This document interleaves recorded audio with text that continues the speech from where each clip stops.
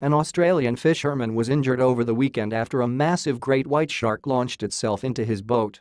Terry Selwood, 73, was fishing off the coast of Evans Head in New South Wales when the 8.8-foot-long shark flung itself into his boat, the Australia Broadcasting Corporation, ABC, reported. Selwood, who was rescued after using his radio to call for help, told ABC he saw a blur of something and felt the shark's pectoral fin cut his forearm. "And I was losing a fair amount of blood. I was stunned and he said. "And I could and a pose to register what happened, and then I thought and a pose, oh my god, I and a pose we got to get out of here and a pose and he said.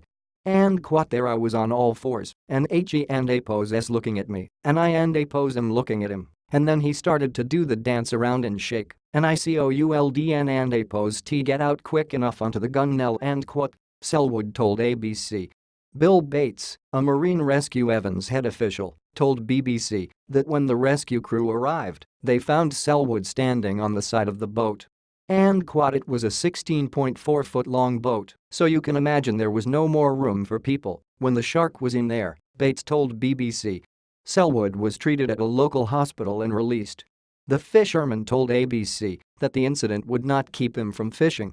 "And I and a pose v had and a pose m come up and brush the side of my boat. I and a pose v had a white pointer swim around my boat. I and a pose v had and a pose m take fish off my line, but I and a pose v never had one do this and he said. More coverage